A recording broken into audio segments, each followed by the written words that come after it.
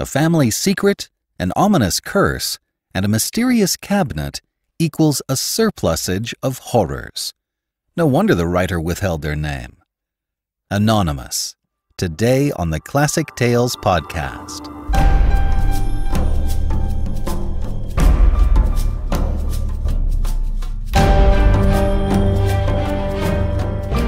Welcome to the Classic Tales podcast. Thank you for listening. The vintage episodes of the Classic Tales podcast are in full swing. Every Monday and Wednesday. How did you like them? Are you looking for more? Please let us know by going to classictalesaudiobooks.com. Pick up an audiobook, become a supporter, leave a review, or send us an email. Let us know if you'd like more. Monday, we'll have H.G. Wells' fanciful story The Magic Shop. And on Wednesday, Sherlock Holmes returns in the Red-Headed League. It actually takes quite a bit more work to release 3 episodes a week instead of 1. So if you'd like more vintage episodes, please go to classictalesaudiobooks.com and chip in. And thanks for your support. Today begins a 3-part series of The Closed Cabinet by Anonymous. There are so many wonderful elements in today's story. A bespelled cabinet built by an ancient witch, a family curse, and beautiful prose tying it all together. But the majority of this story is told from the point of view of a 19-year-old woman. And so I reached out to Nancy Peterson, the award-winning narrator and Tik-Tok sensation, and we decided to collaborate again. So the parts of the story that are told from the heroine, Evie's point of view, will be read by Nancy, and I'll be chiming in when the men speak. I thought this approach would be best for the way the story is written. Hopefully it works okay. Just trying something new. And if you're a fan of Nancy's like I am, she's in the process of recording the Anne of Green Gables series of books by Lucy Maud Montgomery. Links to her recordings can be found in the show notes. I've seen her perform some of it live, and it's amazing. And now, The Closed Cabinet, Part 1 of 3 by Anonymous, narrated with Nancy Peterson.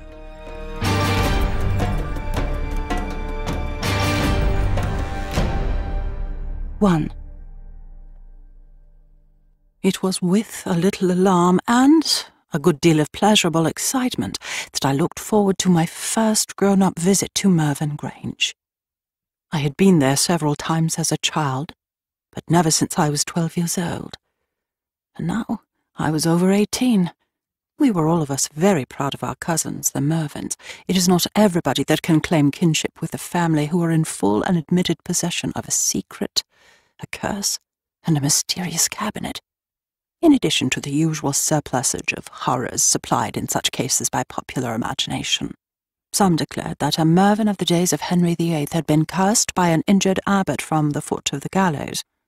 Others affirmed that a dissipated Mervyn of the Georgian era was still playing cards for his soul in some remote region of the Grange. There were stories of white ladies and black imps, of blood-stained passages and magic stones. We, proud of our more intimate acquaintance with the family, naturally gave no credence to these wild inventions.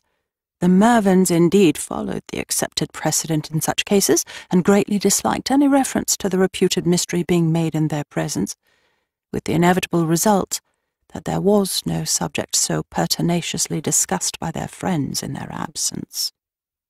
My father's sister had married the late baronet, Sir Henry Mervyn, and we always felt that she ought to have been the means of imparting to us a very complete knowledge of the family secret.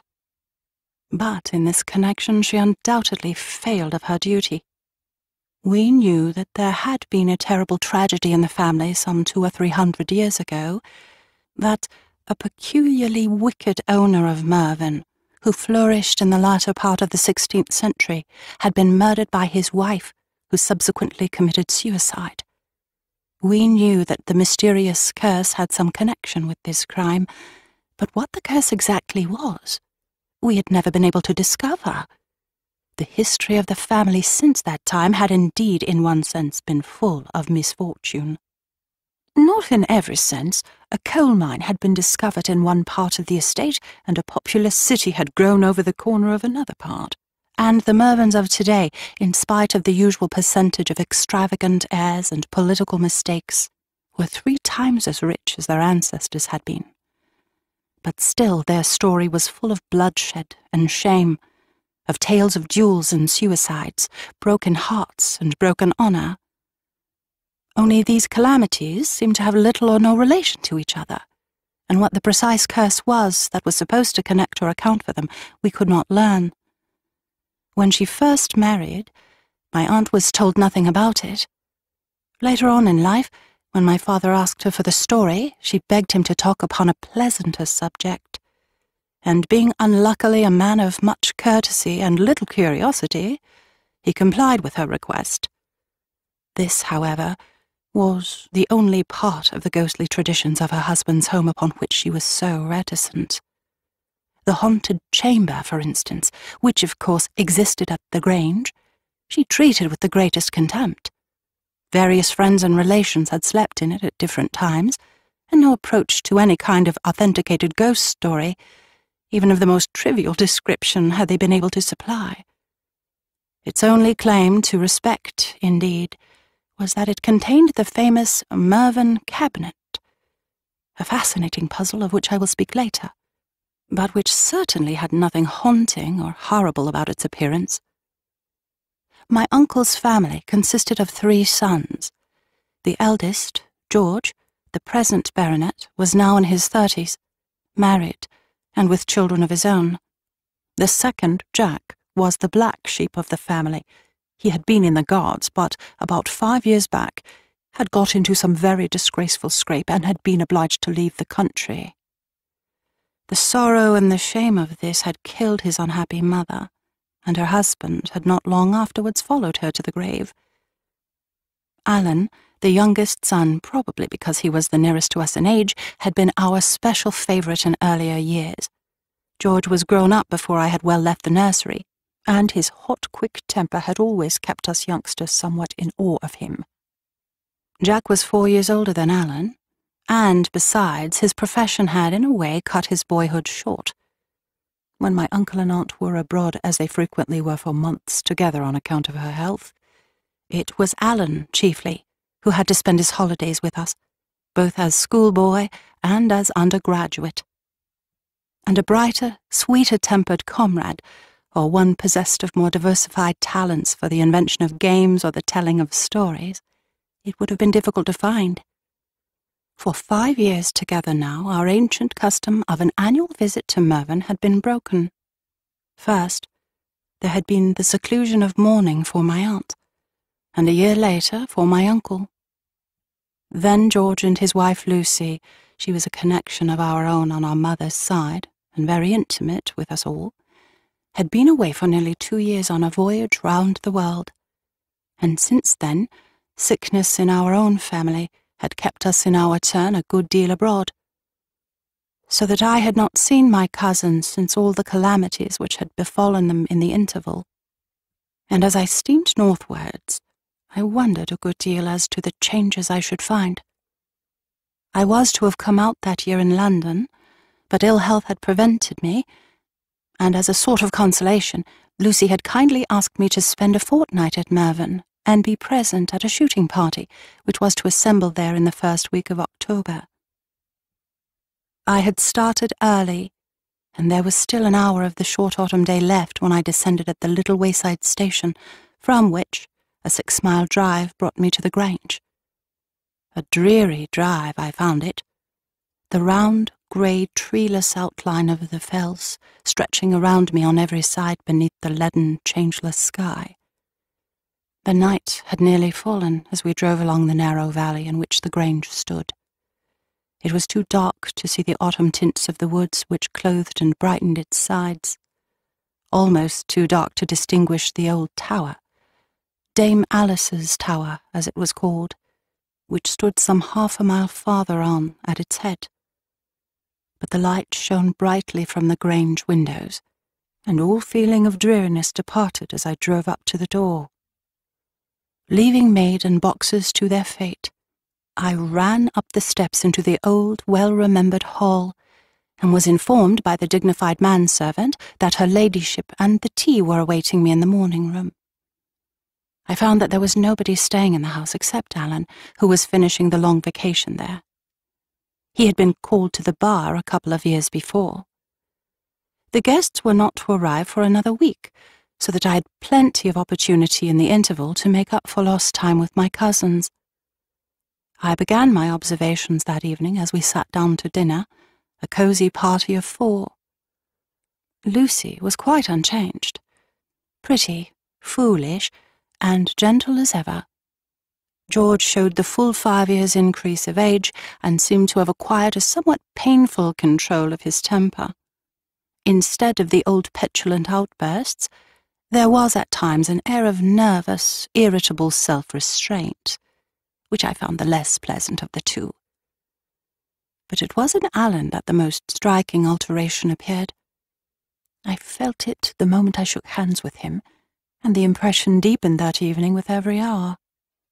I told myself that it was only the natural difference between boy and man, between 20 and 25. But I don't think that I believed it. Superficially, the change was not great. The slight-built, graceful figure, the deep grey eyes, too small for beauty, the clear-cut features, the delicate, sensitive lips, close-shaven now as they had been hairless then, all were as I remembered them. But the face was paler and thinner than it had been, and there were lines round the eyes and at the corners of the mouth, which were no more natural to 25 than they would have been to 20. The old charm, indeed, the sweet friendliness of manner, which was his own peculiar possession, was still there. He talked and laughed almost as much as formerly, but the talk was manufactured for our entertainment, and the laughter came from his head and not from his heart. And it was when he was taking no part in the conversation that the change showed most. Then the face, on which, in the old time, every passing emotion had expressed itself in a constant living current, became cold and impassive, without interest and without desire. It was at such times that I knew most certainly that here was something which had been living and was dead. Was it only his boyhood? This question I was unable to answer. Still, in spite of all, that week was one of the happiest in my life. The brothers were both men of enough ability and cultivation to be pleasant talkers, and Lucy could perform adequately the part of conversational accompanist, which, socially speaking, is all that is required of a woman. The meals and evenings passed quickly and agreeably. The mornings I spent in unending gossips with Lucy, or in games with the children, 2 bright boys of 5 and 6 years old. But the afternoons were the best part of the day. George was a thorough squire in all his tastes and habits, and every afternoon his wife dutifully accompanied him round farms and coverts, inspecting new buildings, trudging along half-made roads, or marking unoffending trees for destruction. Then Alan and I would ride by the hour together over moor and meadowland, often picking our way homewards down the glenside, long after the autumn evenings had closed in. During these rides, I had glimpses many a time into depths in Alan's nature, of which I doubt whether in the old days he had himself been aware. To me, certainly, they were as a revelation. A prevailing sadness, occasionally a painful tone of bitterness, characterized these more serious moods of his. But I do not think that, at the end of that week, I would, if I could, have changed the man whom I was learning to revere and to pity for the light-hearted playmate whom I felt was lost to me forever. 2. The only feature of the family life which jarred on me was the attitude of the 2 brothers toward the children.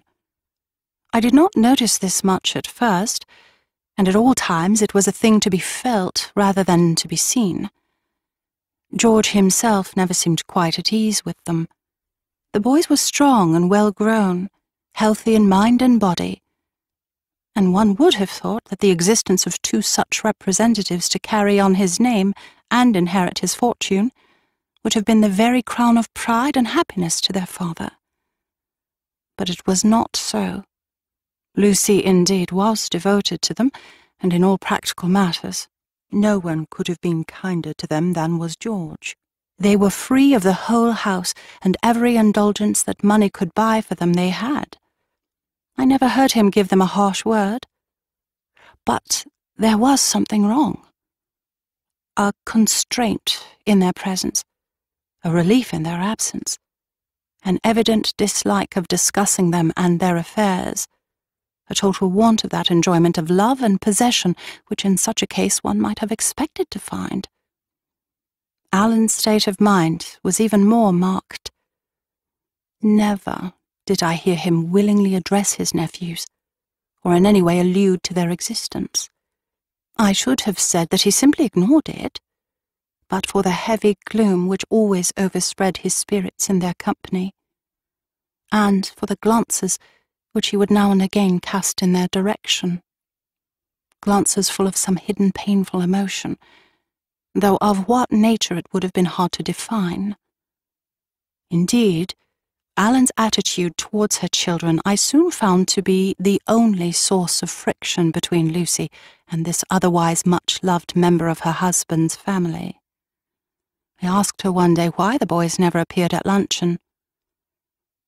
"Oh, they come when Alan is away," she answered, "but they seem to annoy him so much that George thinks it is better to keep them out of sight when he is here. It is very tiresome.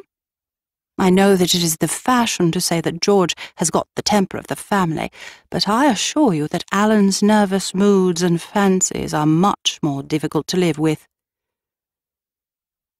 That was on the morning, a Friday it was, of the last day which we were to spend alone.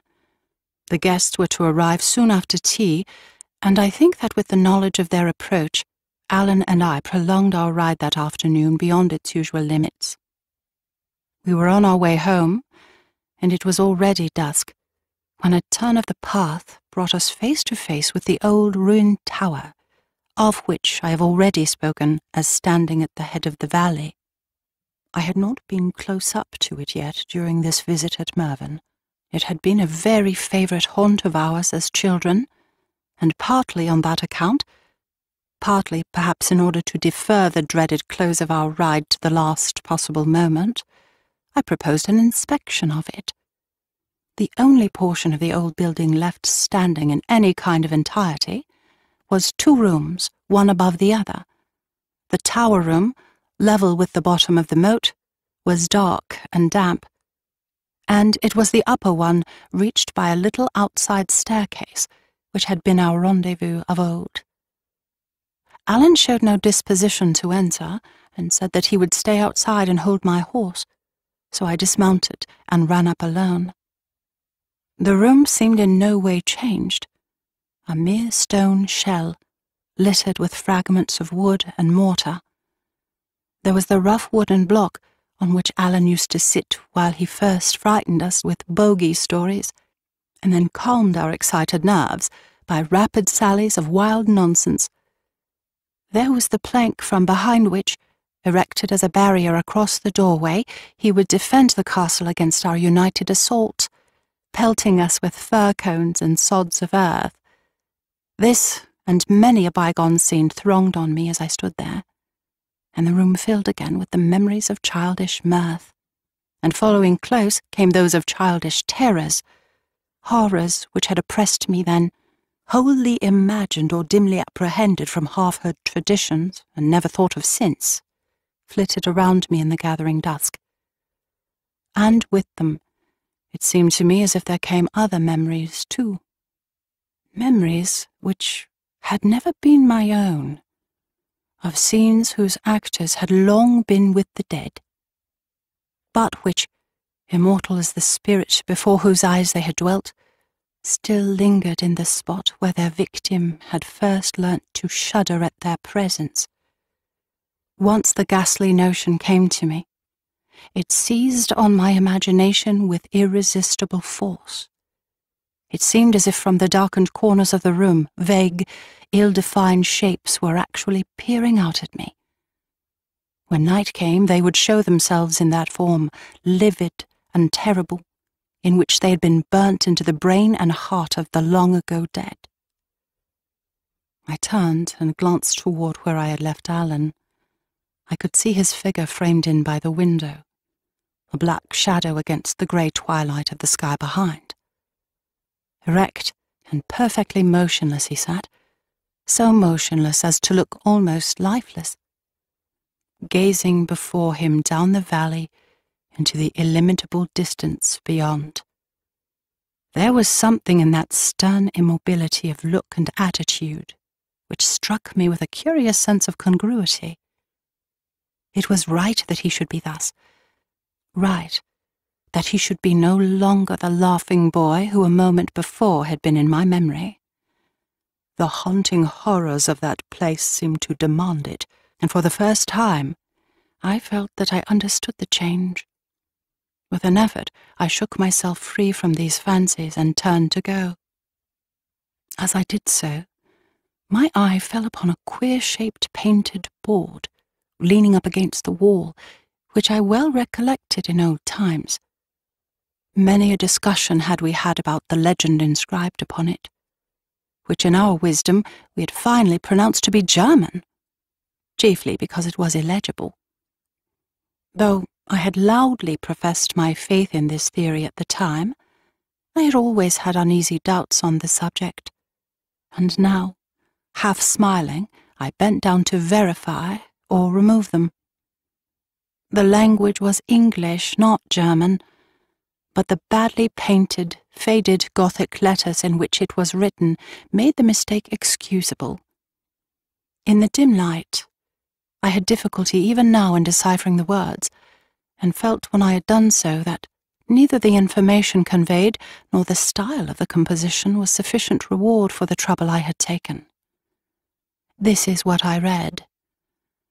Where the woman sinned, the maid shall win, but God help the maid that sleeps within. What the lines could refer to, I neither had any notion, nor did I pause then even in my own mind to inquire. I only remember vaguely wondering whether they were intended for a tombstone or for a doorway. Then, continuing on my way, I rapidly descended the steps and remounted my horse, glad to find myself once again in the open air, and by my cousin's side. The train of thought into which he had sunk during my absence was apparently an absorbing one, for to my first question as to the painted board he could hardly rouse himself to answer. A board with a legend written on it? Yes, he remembered something of the kind there. It had always been there, he thought. He knew nothing about it. And so the subject was not continued.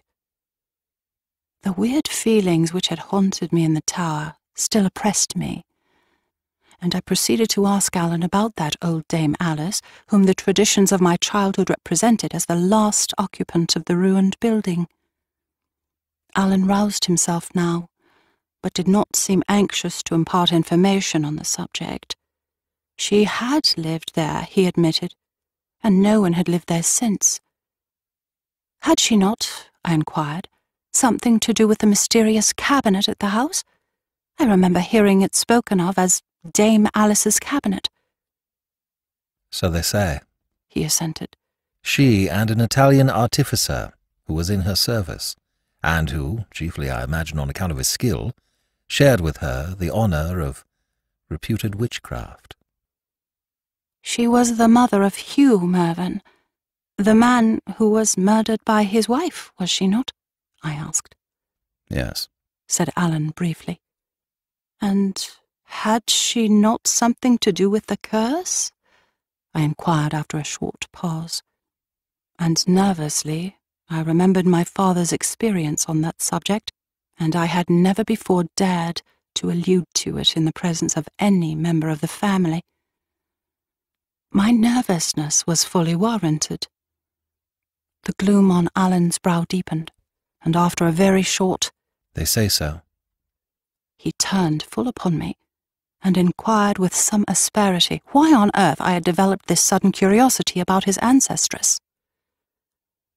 I hesitated a moment, for I was a little ashamed of my fancies. But the darkness gave me courage, and besides, I was not afraid of telling Alan. He would understand. I told him of the strange sensations I had had while in the tower. Sensations which had struck me with all that force and clearness which we usually associate with a direct experience of fact. "Of course it was a trick of imagination," I commented, but I could not get rid of the feeling that the person who had dwelt there last must have had terrible thoughts for the companions of her life. Alan listened in silence, and the silence continued for some time after I had ceased speaking. "It is strange," he said at last. "Instincts which we do not understand form the motive power of most of our life's actions, and yet we refuse to admit them as evidence of any external truth. I suppose it is because we must act somehow, rightly or wrongly. There are a great many things which we need not believe unless we choose. As for this lady, she lived long enough, like most of us, to do evil, unlike most of us, long enough to witness some of the results of that evil. To say that is to say that the last years of her life must have been weighted heavily enough with tragic thought." I gave a little shudder of repulsion.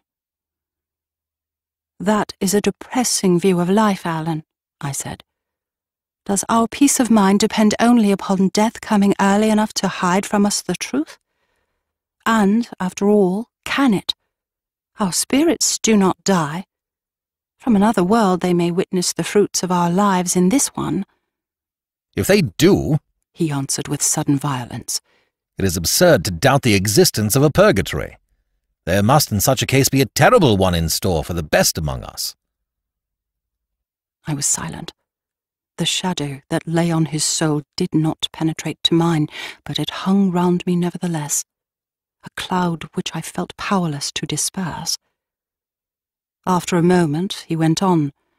"Provided that they are distant enough, how little, after all, do we think of the results of our actions? There are few men who would deliberately instill into a child a love of drink, or wilfully deprive him of his reason. And yet a man with drunkenness or madness in his blood thinks nothing of bringing children into the world tainted as deeply with the curse as if he had inoculated them with it directly. There is no responsibility so completely ignored as this one of marriage and fatherhood.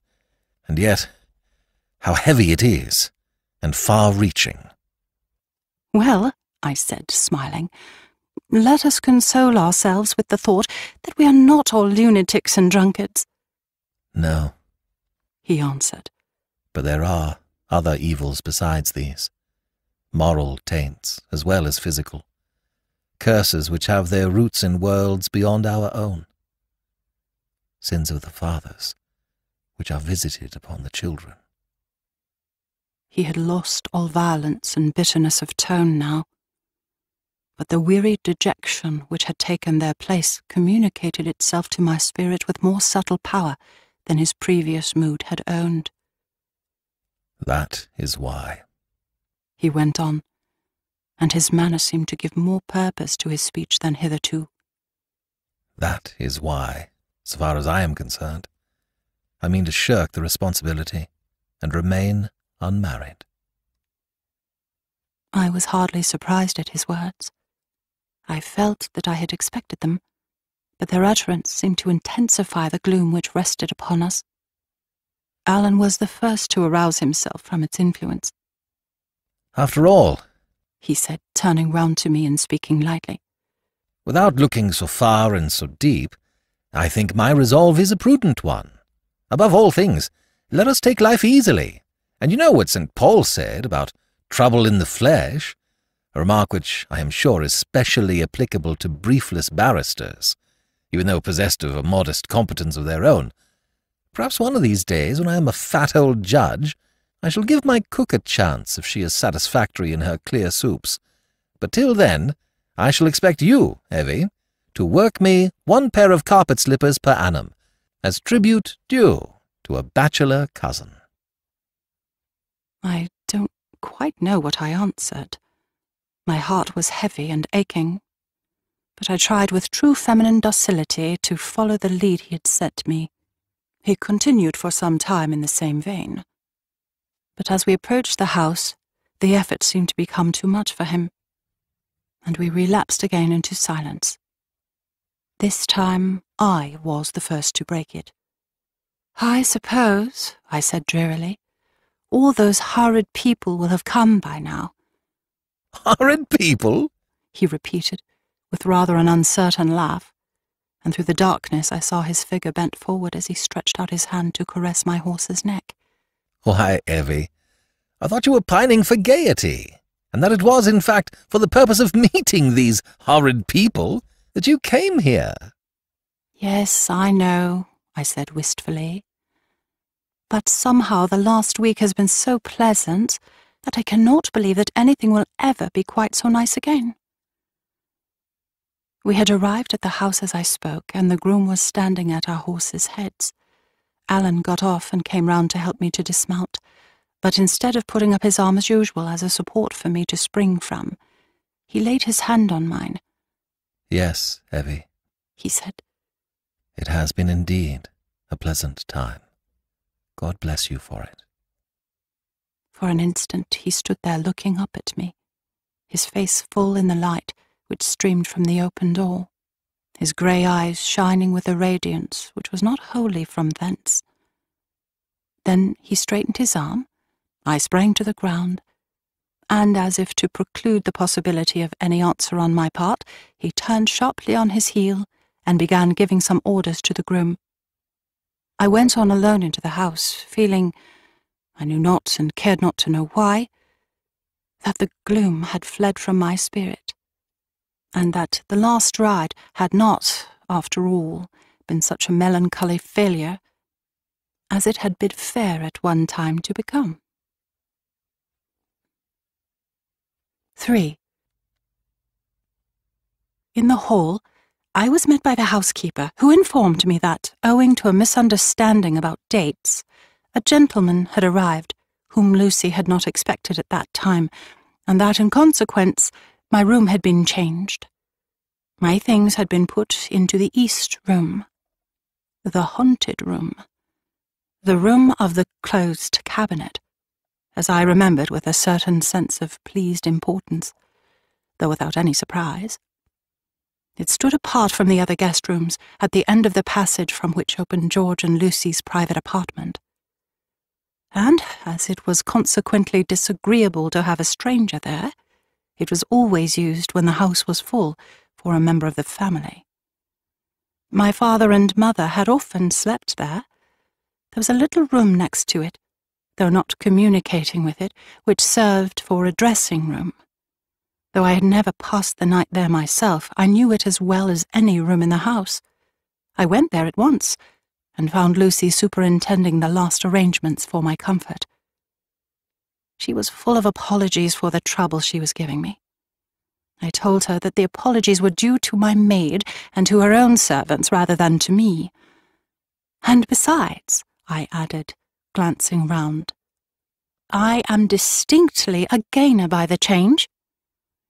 You know, of course, she said lightly, that this is the haunted room of the house, and that you have no right to be here. I know it is the haunted room, I answered, but why have I no right to be here?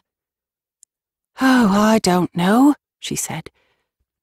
There is one of those tiresome Mervyn traditions against allowing unmarried girls to sleep in this room. I believe 2 girls died in it 150 years ago, or something of that sort. But I should think that people, married or unmarried, must have died in nearly every room in the house, I objected. Oh, yes, of course they have, said Lucy. But once you come across a bit of superstition in this family, it is of no use to ask for reasons. However, this particular bit is too ridiculous even for George. Owing to Mr. Leslie having come today, we must use every room in the house. It is intolerable having a stranger here, and you are the only relations staying with us. I pointed all that out to George, and he agreed that under the circumstances it would be absurd not to put you here. I am quite agreeable, I answered. And indeed, I think I am rather favoured in having a room where the last recorded death appears to have taken place 150 years ago, particularly as I should think that there can be scarcely anything now left in it which was here then, except, of course, the cabinet. The room had, in fact, been entirely done up and refurnished by my uncle, and was as bright and modern-looking an apartment as you could wish to see. It was large, and the walls were covered with one of those white and gold papers which were fashionable 30 years ago. Opposite us, as we stood warming our backs before the fire, was the bed, a large double one, hung with a pretty shade of pale blue. Material of the same colour covered the comfortable modern furniture, and hung from gilded cornices before the two windows which pierced the side of the room on our left. Between them stood the toilet table, all muslin, blue ribbons, and silver. The carpet was a grey and blue Brussels one. The whole effect was cheerful, though I fear inartistic, and sadly out of keeping with the character of the house. The exception to these remarks was, as I had observed, the famous closed cabinet, to which I have more than once alluded. It stood against the same wall of the room as that in which the fireplace was, and on our right, that is, on that side of the fireplace which was farthest from the windows. As I spoke, I turned to go and look at it, and Lucy followed me. Many an hour as a child had I passed in front of it, fingering the 7 carved brass handles, or rather buttons, which were ranged down its centre. They all slid, twisted, or screwed with the greatest ease, and apparently like many another ingeniously contrived lock. But neither I nor anyone else had ever yet succeeded in sliding, twisting, or screwing them after such a fashion as to open the closed doors of the cabinet.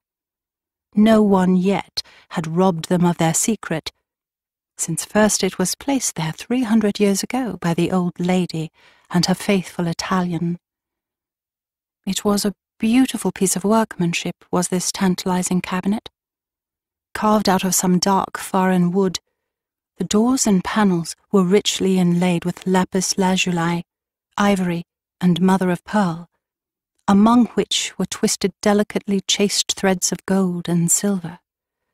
Above the doors, between them and the cornice, lay another mystery, fully as tormenting as was the first.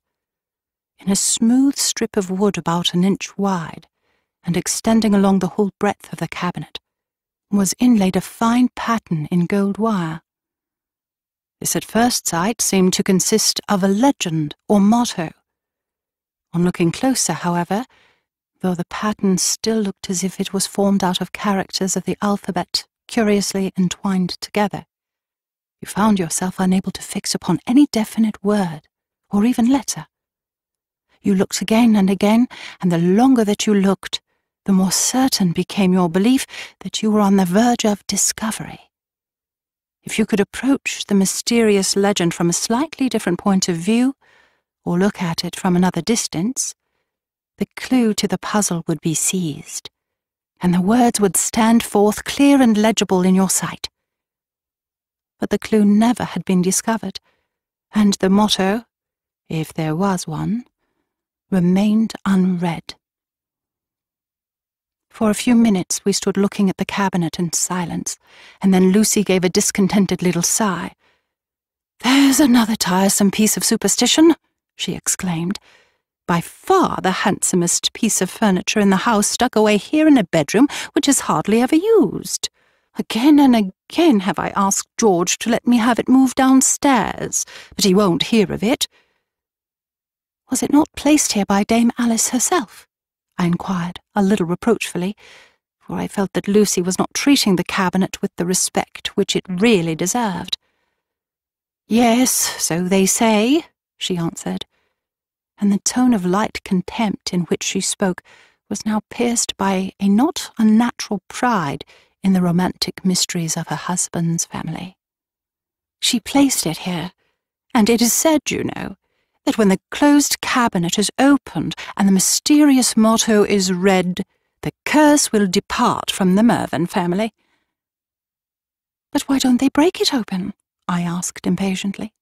I am sure that I would never have remained all my life in a house with a thing like that, and not found out in some way or another what was inside it.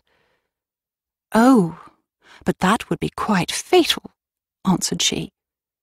The curse can only be removed when the cabinet is opened as Dame Alice intended it to be, in an orthodox fashion. If you were to force it open, that could never happen, and the curse would therefore remain forever.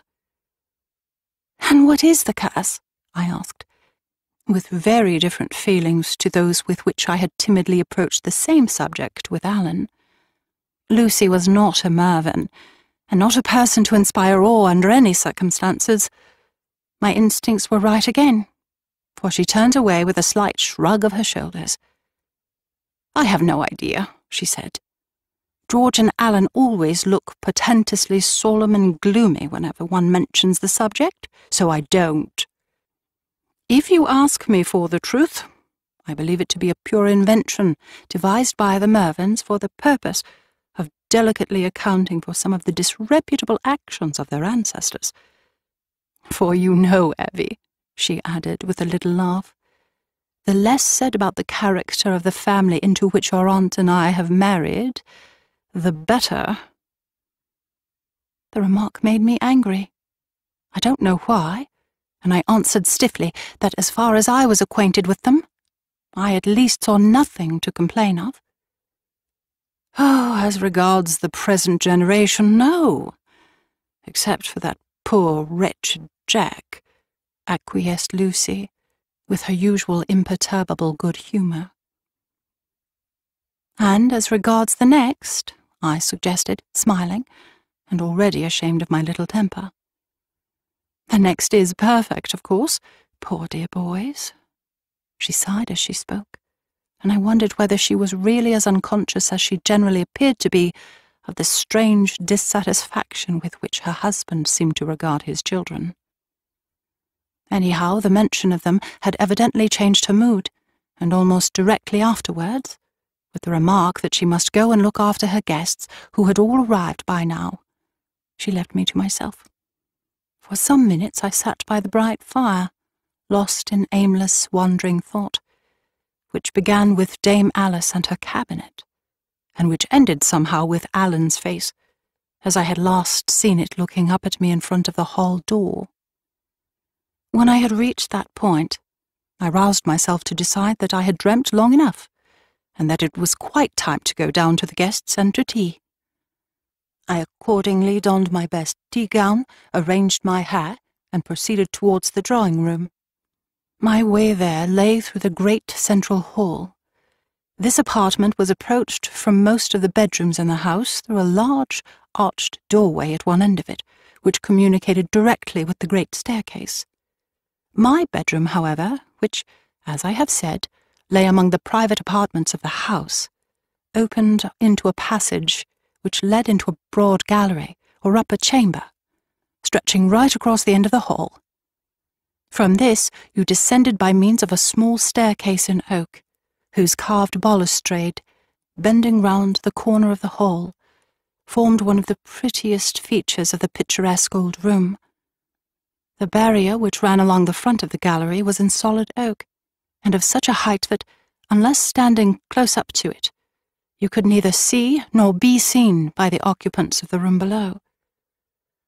On approaching this gallery, I heard voices in the hall. They were George's and Alan's, evidently in hot discussion. As I issued from the passage, George was speaking, and his voice had that exasperated tone in which an angry man tries to bring to a close an argument in which he has lost his temper. For heaven's sake, leave it alone, Alan. I neither can nor will interfere. We have enough to bear from these cursed traditions as it is, without adding one which has no foundation whatever to justify it, a mere contemptible piece of superstition. No member of our family has a right to call any tradition contemptible which is connected with that place, and you know it," answered Alan. And though he spoke low, his voice trembled with some strong emotion. A first impulse of hesitation which I had had I checked, feeling that as I had heard so much, it was fairer to go on, and I advanced to the top of the staircase. Alan stood by the fireplace facing me, but far too occupied to see me. His last speech had seemingly aroused George to fury, for the latter turned on him now with savage passion. "Damn it all, Alan!" he cried. "Can't you be quiet? I will be master in my own house. Take care, I tell you. The curse may not be quite fulfilled yet, after all." As George uttered these words, Alan lifted his eyes to him with a glance of awful horror.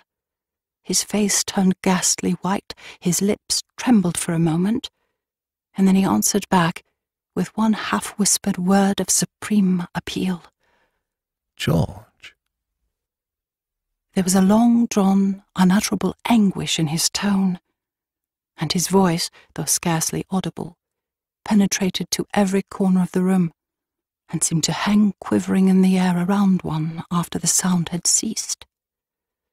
Then there was a terrible stillness. Alan stood trembling in every limb, incapable apparently of speech or action, and George faced him, as silent and motionless as he was. For an instant they remained thus, while I looked breathlessly on. Then George, with a muttered imprecation, turned on his heel and left the room. Alan followed him as he went with dull, lifeless eyes, and as the door closed, he breathed deeply with a breath that was almost a groan. Taking my courage in both hands, I now descended the stairs, and at the sound of my footfall, he glanced up, started, and then came rapidly to meet me. "Evie, you here?" he said. "I did not notice you. How long have you been here?" He was still quite white, and I noticed that he panted for breath as he spoke. "Not long," I answered timidly and rather spasmodically. "I only heard a sentence or two. You wanted George to do something about some tradition or other, and he was angry, and he said something about the curse." While I spoke, Alan kept his eyes fixed on mine, reading through them, as I knew, into my mind. When I had finished, he turned his gaze away, satisfied, and answered very quietly, "Yes, that was it." Then he went back to the fireplace, rested his arm against the high mantelpiece above it, and leaning his forehead on his arm, remained silently looking into the fire. I could see by his bent brow and compressed lips that he was engaged upon some earnest train of thought or reasoning, and I stood waiting, worried, puzzled, curious, but above all things, pitiful, and oh, longing so intensely to help him if I could. Presently, he straightened himself a little and addressed me more in his ordinary tone of voice, though without looking round. "So I hear they have changed your room." "Yes," I answered, and then, flushing rather, "Is that what you and George have been quarrelling about?" I received no reply, and taking this silence for assent, I went on deprecatingly, "Because, you know, if it was, I think you are rather foolish, Alan. As I understand, 2 girls are said to have died in that room more than 100 years ago, and for that reason there is a prejudice against putting a girl to sleep there. That is all. Merely a vague, unreasonable tradition." Alan took a moment to answer. "Yes," he said at length, speaking slowly, and as if replying to arguments in his own mind as much as to those which I had uttered. "Yes. It is nothing but a tradition, after all, and that of the very vaguest and most unsupported kind. Is there even any proof that girls have not slept there since those two died? I asked. I think that the suggestion conveyed in this question was a relief to him, for after a moment's pause, as if to search his memory, he turned round. No, he answered. I don't think that there is any such proof, and I have no doubt that you are right, and that it is a mere prejudice that makes me dislike your sleeping there. Then, I said with a little assumption of sisterly superiority, I think George was right, and that you were wrong. Alan smiled, a smile which sat oddly on the still pale face, and in the wearied, worn-looking eyes. Very likely, he said. I dare say that I am superstitious. I have had things to make me so. Then coming nearer to me and laying his hands on my shoulders, he went on, smiling more brightly. We are a queer-tempered, bad-nerved race, we Mervyns, and you must not take us too seriously, Evie. The best thing that you can do with our odd ways is to ignore them. Oh, I don't mind, I answered, laughing, too glad to have won him back to even temporary brightness. As long as you and George don't come to blows over the question of where I am to sleep, which after all is chiefly my concern, and Lucy's. Well, perhaps it is, he replied in the same tone. And now, be off to the drawing-room, where Lucy is defending the tea-table single-handed all this time. I obeyed, and should have gone more cheerfully, had I not turned at the doorway to look back at him, and caught one glimpse of his face as he sank heavily down into the large armchair by the fireside. However, by dinner-time he appeared to have dismissed all painful reflections from his mind, or to have buried them too deep for discovery. The people staying in the house were, in spite of my sense of grievance at their arrival, individually pleasant, and after dinner I discovered them to be socially well assorted. For the first hour or two, indeed, after their arrival, each glared at the other across those triple lines of moral fortification behind which every well-bred Briton takes refuge on appearing at a friend's country house.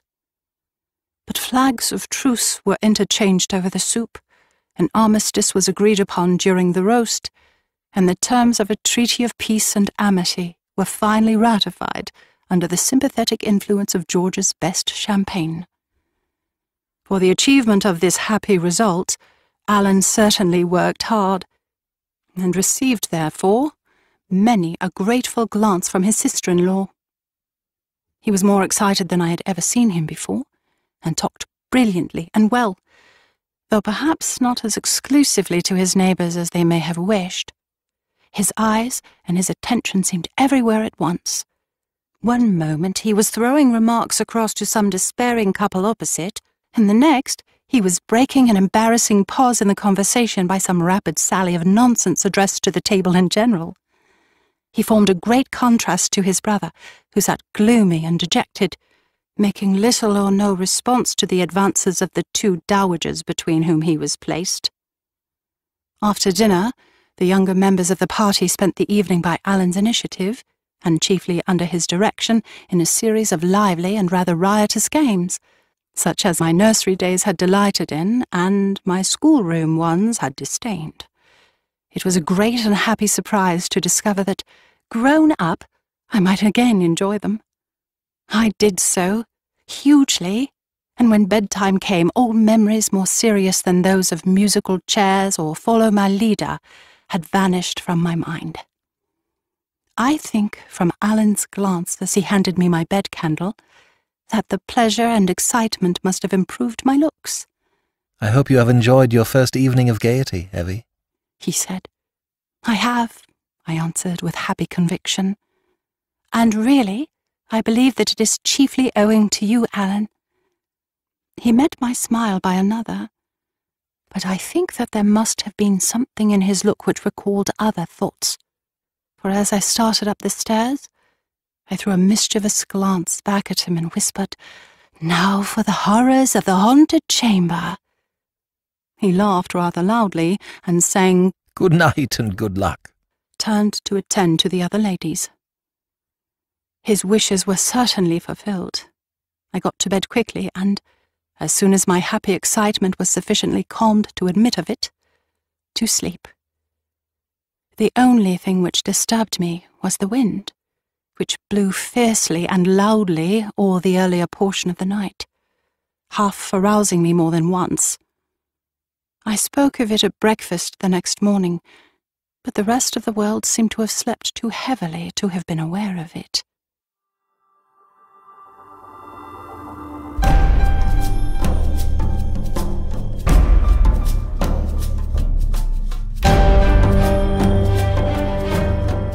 This is B.J. Harrison. I hope you've enjoyed this unabridged production of The Closed Cabinet, Part 1 of 3 by Anonymous. We've got more spooky stories by Sheridan Le Fanu, Henry James, Wilkie Collins, and others at ClassicTalesAudiobooks.com. Click on over and check it out. Thanks for pitching in. Thank you for joining me today and allowing classic literature to awaken your better self. Please join me next time, and we'll rediscover the greatest stories ever put to paper.